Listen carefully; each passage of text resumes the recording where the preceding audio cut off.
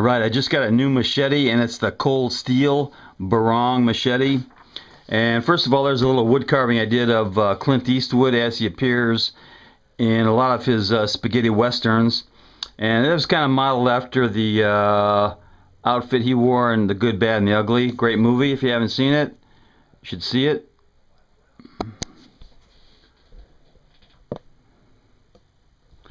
Alright, let's take a look at the Barong machete.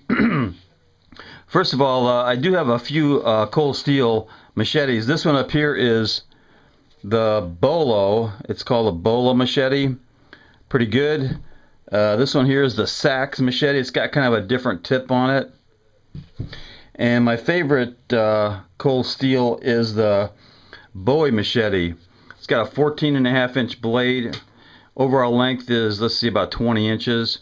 I haven't been able to find any more of these. They're really a nice little knife.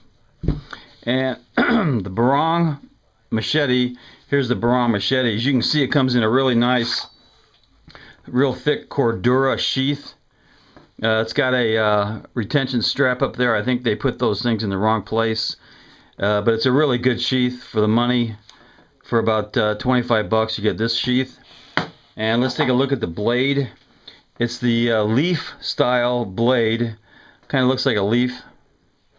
And it's got a, let's take some specs.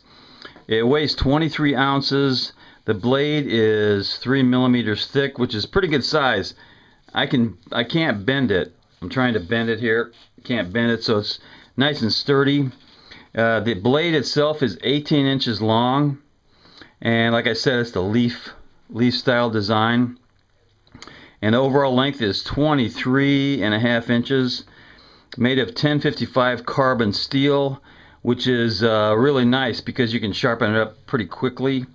And it's got a polypropylene handle, which has got some really good traction. It's got a, yeah, I think it's going to be really good. And it's got a nice, good, big lanyard hole. You see right there.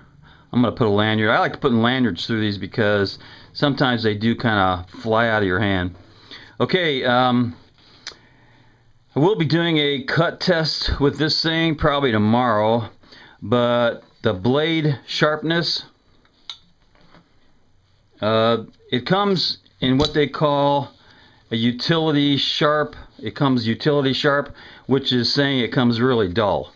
I mean, I can, slice on my glove and it leaves no mark. So I'm going to have to do some work on this with the grinder. I will be using a bench grinder on it because it's so long and I don't want to do it by hand. So yeah, I'm going to be doing a sharpening job on it tonight, and I'll be doing a cut test. Probably a can cut test, maybe some wood, but probably just cans for now. But yeah, I do like the cold steel machetes for their expense. I mean, all of them are less than $30.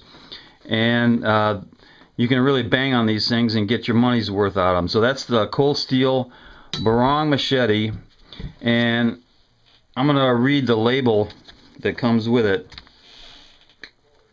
It's an interesting label because here's what it says. It says it's the ultimate outdoor survival tool, and I'm sure the guy who made this one, the Bear Grylls machete, would take exception to that. This is the Bear Grylls by Gerber. Okay, so it also says that, well, it's made of 1055 carbon steel, Cordura sheath, but the thing I really recognized was it says it's the ultimate outdoor survival tool. Yeah, well, I'm sure that's not everybody's opinion. So that's my new machete, the Barong cold steel 23.5 inch with an 18.5 inch blade machete, or 18-inch blade. So yeah, I'll be doing a cut test on that tomorrow, and yeah, that's it. Knuckle bump.